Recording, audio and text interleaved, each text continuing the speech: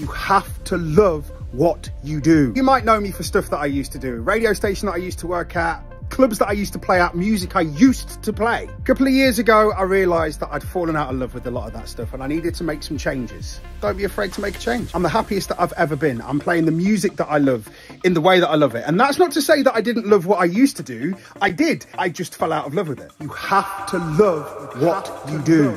I turned down a lot of shows last year because they weren't the kind of shows that I wanted to play. And yeah, I could have paid my bills a lot easier than I did, but studio's messy. It's not all about the money. And those artists, those performers, those DJs that have had the longest careers work from a place of love. And the next stage is the music I'm about to release. I hope you can stick on this journey with me. Don't be afraid to make a change. 'Cause baby, tonight